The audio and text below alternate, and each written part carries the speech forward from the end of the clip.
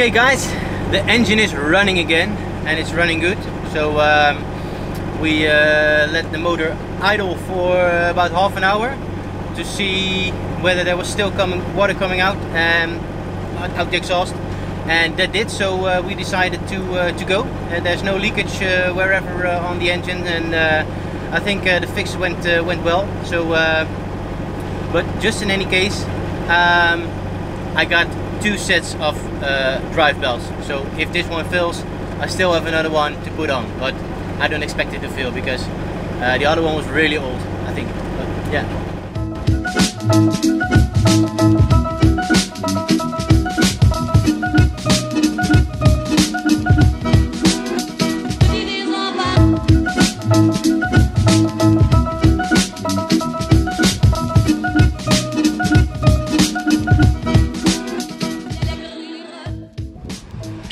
So this is Saint-Valery-en-Combe, if I say it correct.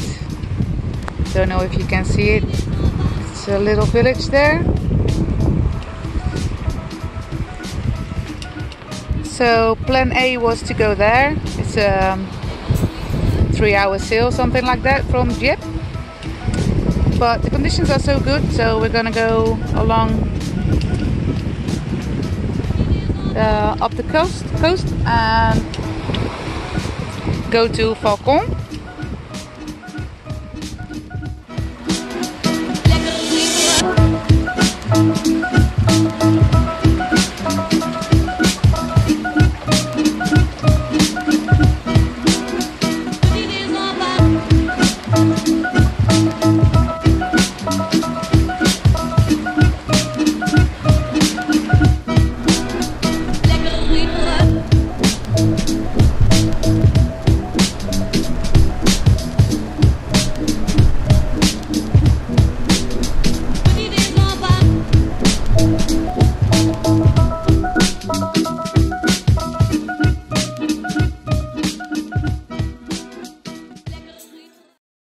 Hey guys, we are here at Fécamp in France at the Bénédictine distillery. Nice. And it's almost 2 o'clock and then we can enter. So we'll let you see the inside.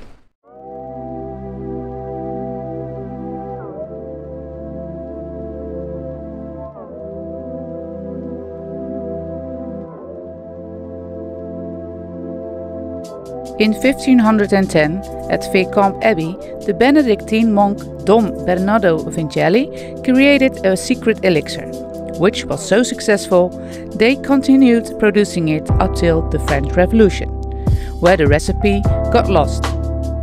At one day in 1863, Alexandre Legrand, a wine trader from Fécamp, found the composition of the elixir by chance in his library. The elixir became a liquor called Benedictine after the monk, and he built the Palais Bénédictine to provide a prestigious setting for the distillery, which is still in operation today.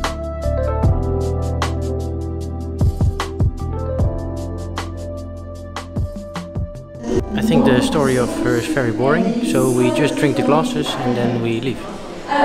Okay, maybe it isn't boring, but we don't understand a word of it, because it's in French. And we know a lot of rain is coming. Thus, we want to be back on the boat before that hit us.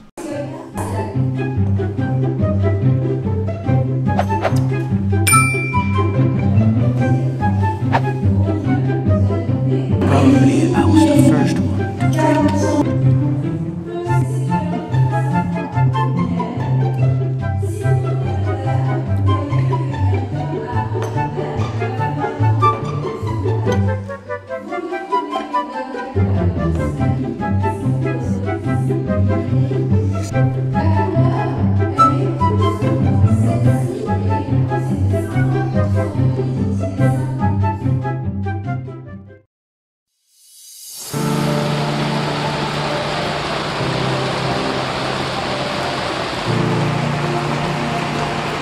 Pas de problème, les pouliers, nous avons du vin.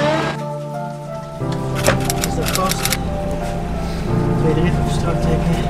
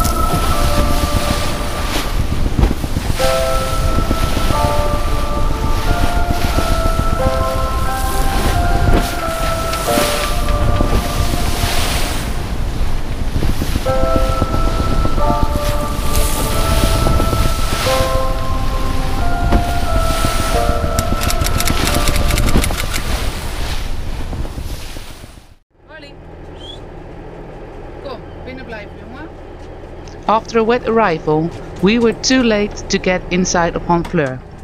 So the next day, in the early morning, we go through the bridge inside of the marina of Honfleur. Yes!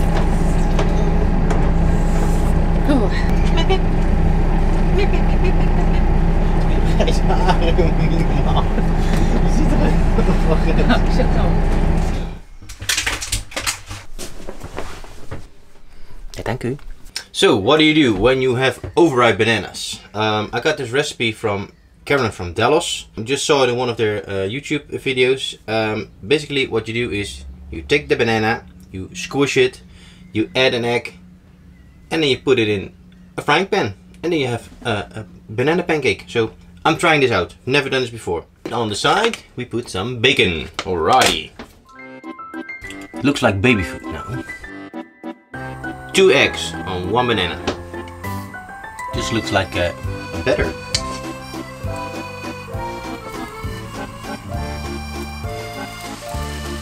I forgot the baking powder at the first one.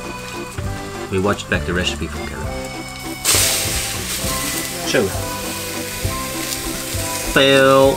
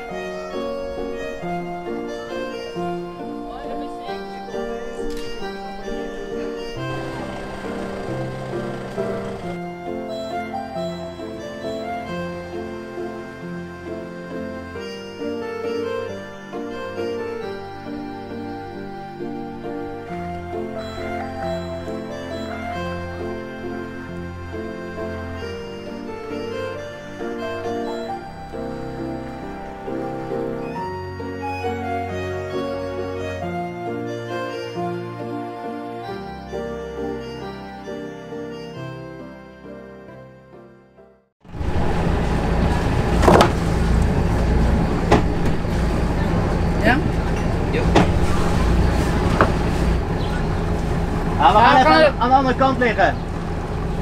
Dan kunnen we morgenochtend gelijk weg.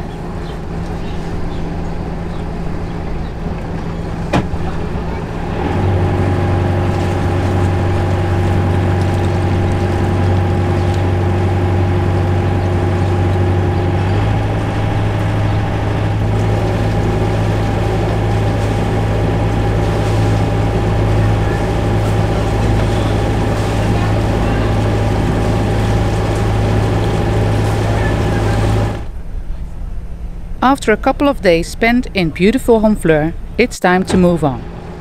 It's great to have your home almost in the terraces, but those people are watching us all the time.